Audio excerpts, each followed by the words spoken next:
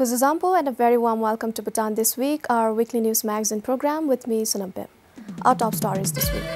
Her Majesty the Gelson launched Selwa, an organization to help persons with disabilities. OAG takes 7 people to court, including the Labour Ministry's DG, for involvement in overseas employment scandal cases. And Pema Thechok wins Mr. Bhutan title for the second time. Her Majesty the Gelson graced the launch of Selwa, an organization that will support and complement programs for persons with disabilities. The organization will also support other organizations that work with persons with disabilities. Selwa aims to enable every person with disabilities in the country to lead meaningful, integrated and dignified lives in society. This will ensure the inclusion of persons with special needs in all aspects of development, education, growth and employment, accessibility to facilities and other opportunities. The Executive Director of Selwa said it is important for any organization and individual to consider the need of persons with special needs in every program and activity.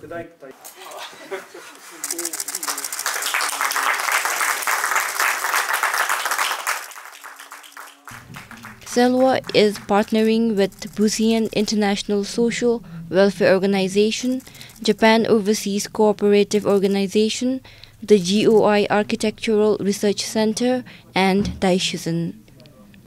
Bhutan is a Japan-based international social welfare organization. A memorandum of understanding was signed between Bhutan and Selwa at the event today. Her Majesty the Gelson works closely with the various organizations and agencies in Bhutan towards enhancing the well-being of persons with disabilities and creating a more inclusive society. Kilidem for PBS News. Bullying is quite common in Bhutan, but it is mostly unreported. Bullying can take several forms, although the most common seem to be peer bullying in schools. In an effort to stop this, a youth-led group called the Generation Y Youth has been carrying out anti-bullying education across schools in the country.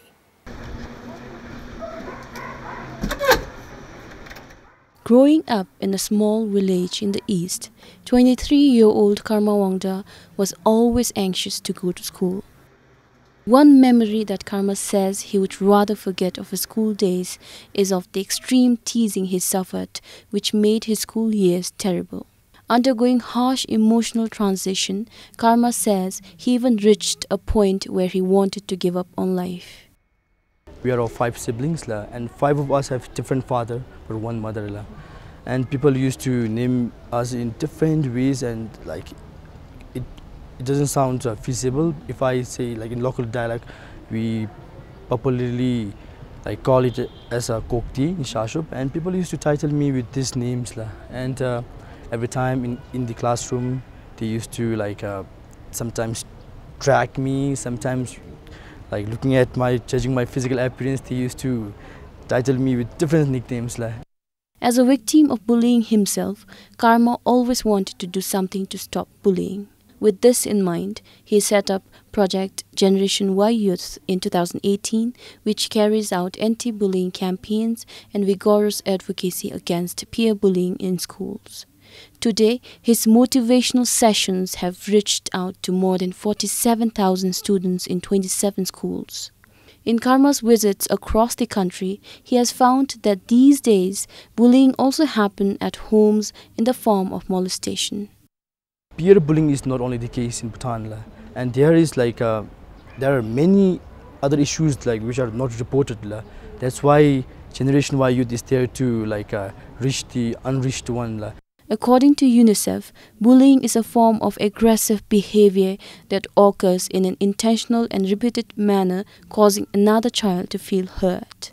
As per studies, bullying can lead to potential psychological health problems such as depression, anxiety, and suicidal attempts. Worldwide, close to 130 million students aged 13 to 15 have experienced bullying, and Bhutan seems to be no exception.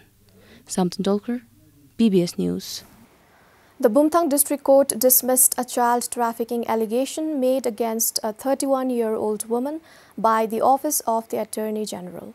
The court instead fined the woman, who is from Punakha, for illegal transportation of an 8-year-old Indian child and negligence of the child after the child suffered grave injuries while staying with the defendant. The district court amended the child trafficking accusation to illegal transportation of a foreigner due to lack of enough evidences of exploitation. The woman, who worked with the NRDCL office in Bumthang, was therefore slapped a fine of 9,900 ngutum in accordance with the Immigration Act of Bhutan. The defendant admitted to the court that she did not know the child was an Indian national while she brought her for adoption. The OAG accused the woman for trafficking the child from across the border through Gilifu in 2016. Witnesses submitted to the court that the child was cared for and given as much importance as the woman's own children while the child was under her custody. The case first surfaced in April last year when the Indian child was admitted to the hospital in Bumthang with serious injuries and infections on her body. The doctor then reported the case to police on suspicion of battery. The child was then said to have been kept under the custody of Renew and NCWC focal persons in Bumthang before she was taken to a place of safety in Thimphu. The child told NCWC officials that the woman battered and pushed her in fire, inflicting serious injuries and burns on her body, but it was not proved during the trial. The court instead penalized the woman with a fine of 180,000 ngutum for neglecting the child's health while she was inflicted with injuries and infections. Meanwhile, the girl is said to be with her parents in India now. For Kipchu in Bumthang, this is Tandin Finso for BBS News. And the Office of the Attorney General takes the case against 7 people involved in the Labour Ministry's overseas employment scandal to the Thimphu District Court. The charge sheet against the 7 individuals, including the Labour Ministry's Director General, concerns cases of overseas employment in Japan and India. In the Japan Overseas Employment Scheme involving Bhutan Employment Overseas and officials from the Labour Ministry, the OAG submitted to the court that the Director General of the Labour Ministry's Employment and Human Resource Department to be sentenced for a minimum of 1 year and a maximum of 3 years. The DG is accused of illegally assisting in the setting up of Bhutan Employment Overseas Office. The OAG has also moved the court to sentence a program officer under the DG's department to a maximum of 3 years. He is accused of recommending the Ministry of Economic Affairs to issue license without verifying the required documents. No charge sheet has been submitted against the Bhutan Employment Overseas since a criminal case is under investigation with the Royal Bhutan Police. In the India Overseas Employment Scandal, the same Director General is accused of failure to declare conflict of interest, deception and abuse of function. The OAG is requesting the District Court to sentence the DG to a maximum of 3 years on each count. In the same case, the OAG has requested to sentence the former Labour Minister to a minimum of 1 year and a maximum of 3 years on different counts of failure to declare assets, lying and deception and abuse of function. The OAG has submitted to the court to sentence 2 other individuals who assisted the former minister to a maximum of 1 year in prison. They are accused of keeping property and paying loans in their name which belong to the former minister. The former minister's wife has been requested to a maximum of 1 year sentence for being part of the scandal. And the DG's son has also been requested to be sentenced to a maximum of 1 year by the OAG. For Pyeongseong, Yishe Gelson, BBS News. Not satisfied with Thimphu District Court's judgment, the Home Minister's lawyer is taking the case to the High Court. The lawyer said the minister had valid comprehensive insurance and critical evidences were unattended by the court. The lawyer added the conviction is fully based on the vague statement which prosecutor failed to prove with corroborating evidences. The district court had sentenced the Home Minister Dr. Sharab Gelson to 2 months in prison for false vehicle insurance claim.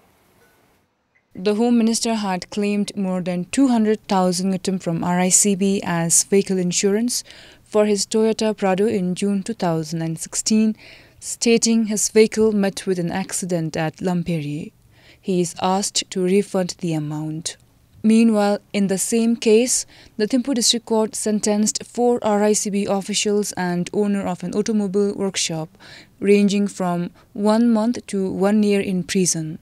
They are also appealing to the High Court.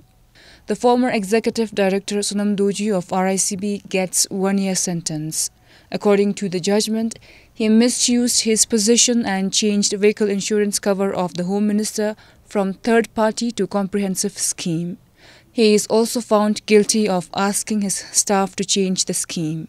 RICBL's General Manager Sange Wangdi was sentenced to 6 months in prison for solicitation and asking his inspection officer Ugen Namdrul to arrange blank receipt from automobile workshop to adjust bail. Ugen Namdrul got 1 year sentence for forgery and deceptive practices. He arranged a blank receipt to adjust claims. He also signed the decision deceiving the claims committee to make the payment. Sange Doji, also from RICB, also received 1 month term for aiding and abetting as he signed the committee's resolution even after knowing the claim was false. Önten Fenso, the owner of Tagap Workshop, was sentenced to 6 months in prison for issuing a blank receipt. But all of them can pay in lieu of imprisonment. For Pema Sawang, Pupgame for BBS News. In the next 4 years, the Labour and Human Resources Ministry plans to engage and support livelihoods of about 6,000 youth in the country with the launch of the Youth Engagement and Livelihood Program, or YELP. YELP is a school-to-work transition program to provide job seekers with opportunities to enhance their skills and work experience. To start with, a Memorandum of Understanding was signed between the Ministry, the Construction Development Corporation Limited, Pelbar Lokchinyam Chilede and the youth group of Panbang for the program. YELP program incorporates the government's aim to support livelihood of youths while being engaged productively in the construction and agriculture sectors. Around 1,500 job seekers will be supported through the program annually. The beneficiaries will be entitled to allowances as well. The program was developed based on the findings on the impact of direct employment scheme the Ministry and the Gross National Happiness Commission jointly carried out. Looking at the effectiveness of the program, the Commission recommended the Ministry to make it more engaging and inclusive. For me, I'm less worried about whether the program in its inception is perfect. I think it has to be implemented, and as we go along, there will be many flaws, there will be many loopholes, we will come across many challenges.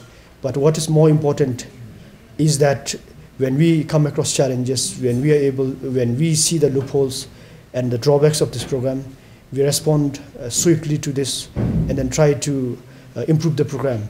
And then I think that will be the key to the success of this program. The Labour Ministry also launched its technical intern training program today. The program will enhance skills, knowledge and abilities of the Bhutanese workforce. Through this, youths will be placed for 3 years of internship in various implementing organizations in Japan, with the possible extension of up to 5 years. Unlike the Learn and Earn program, the ministry will directly implement the technical intern training program. The technical intern training program is the outcome of Memorandum of Understanding that was signed in October last year. It has been designed in direct collaboration with Japanese government to allow our Bhutanese youths to pursue internship with Japanese employers. And unlike the Learn and Earn program, the technical intern training program this time hasn't been designed to send hundreds of youths together. It will be based on the needs and situation. That's why for the first batch we have just 25 youths. The first batch na 25 ki vacancies term. The employing agencies will pay stipend, facilitate the accommodation and logistics for the participants during the internship. Although the youths are expected to return home after the internship to join the labour market, they can choose to work in Japan if they get a working visa. Sunampem for BBS News. Towards the Zero Waste by 2030 mission, the National Environment Commission is hoping to collaborate with the Indian government to address waste management issues in the country. This was shared at a meeting with delegates from the Ministry of Environment, Forest and Climate Change of India. Illegal dumping of wastes, lack of technical and financial resources, lack of storage facilities for biohazardous wastes, lack of expertise in electronic waste management, shortage of specialists in wastewater treatment and coordination issues among agencies were some of the major challenges presented by the NEC during the meeting. To resolve all these issues by 2030, the meeting was held to discuss on a possible collaboration between the two countries. We had submitted a proposal at that point in time to the Government of India for about 1.6 billion kilograms.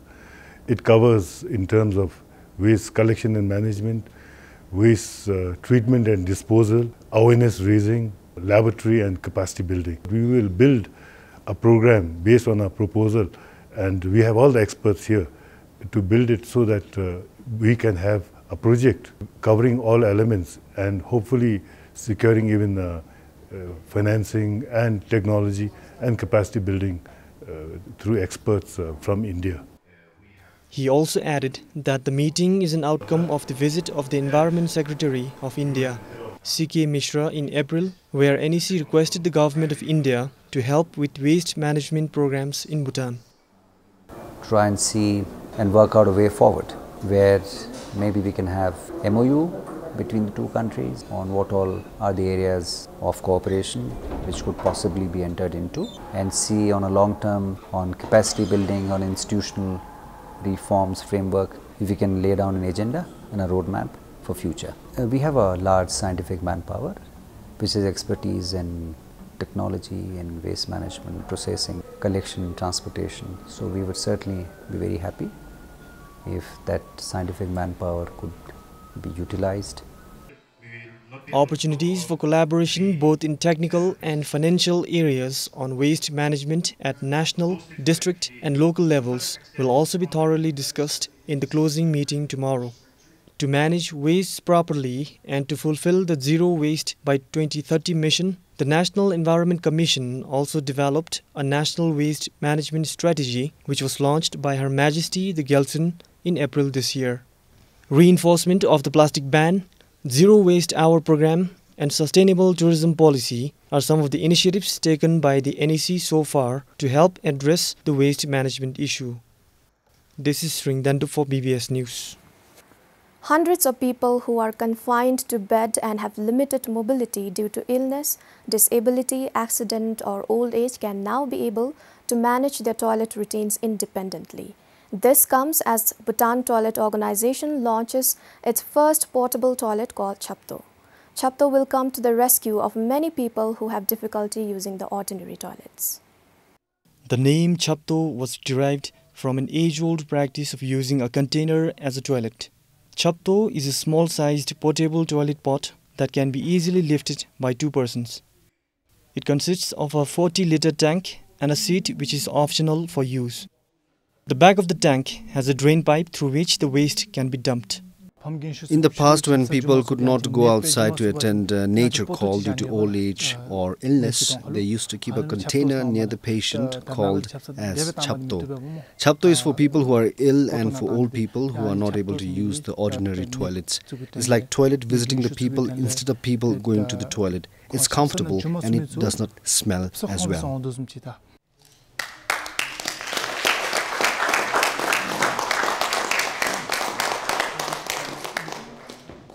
After encountering real-life incidences of people with grave problems using the ordinary toilets, the organization planned and decided to come up with a solution. Bedside toilets import Bangkok le When we imported bedside toilets from Bangkok, that's when I realized that there were many facing problems going to toilets. There was a huge demand. When we looked at it, the cost involved in it was huge, considering the travel cost. That's when we decided to build our own. It is made in Bhutan and costs nearly 11,000 yutam. This is Sringdandu for BBS News. A team of 4 high school students from Thimphu are set to become the first Bhutanese to participate at the World Robot Games Championship to be held in Thailand. The World Robot Games is an international robotics competition held annually for all ages of participants to promote science, technology and innovation. Weighing almost 3 kilograms each, it took these 4 students from Pelkhill School and Brook School 2 months to build the 4 robots. The team spent nearly 40,000 Newton on the project. The team received contributions from several sponsors who helped them build the robots and will also be funding their trip at the upcoming World Championship. The team did not have to compete for a place in the championship since they received a direct invitation from the World Robot Games. My teammates, they went to Nepal this year in the beginning, and the ball was made from scraps, and it wasn't as efficient as effective from those robots that were already there. So keeping that in mind, with the help of our sponsors, we ordered things from online, Drukbees, and then we made our robot with new components. So we're hoping our robot will put up a good fight with those robots from other countries this time. The team will take part in the rugby robot category and will fight against 29 teams from 10 countries. Rugby is a team sport where a plum-shaped ball is brought to the end goal to score. The game will have 4 robots on each side trying to go after the same ball to score the goal and win the match. Representing Bhutan for the first time in the competition, the team feel that this is just the beginning for Bhutan in the world of robotics. The world is developing really fast, and learning this, it's gonna help us, and in the future when other countries develop, I think we can play a huge role in helping the country's development with robotics, because robotics is the future. From every day driving a car, the laptops you use, the printers, they are all technology, and then we have to keep up with the times that are changing. The winning team will get a cash prize of 300,000 Thai baht. The competition will be held for 3 days. More than 560 participants from around 10 countries will compete in 14 different categories at the World Robot Games. Sunam Pem for BBS News. Pema Thechok won the 2019 Mr. Bhutan title at the 10th edition of the National Bodybuilding and Physique Championship, defeating 8 other competitors. Cementing his legacy as the 2-time Mr. Bhutan, he will be sponsored by the Bhutan Bodybuilding Association for the upcoming Asian Championship in Indonesia.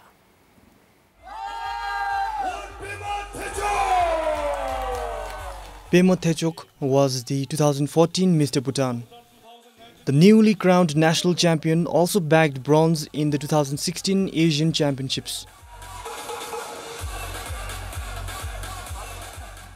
He owns a gym in Phinsaling.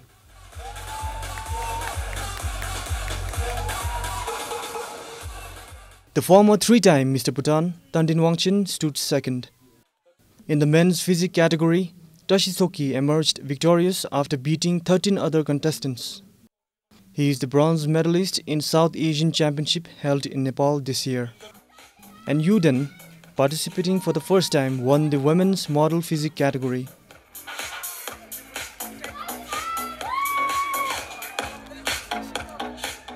She was closely followed up by Songdema. This is Sringdandu for BBS News. Well, that's all for this week. Thank you for joining us.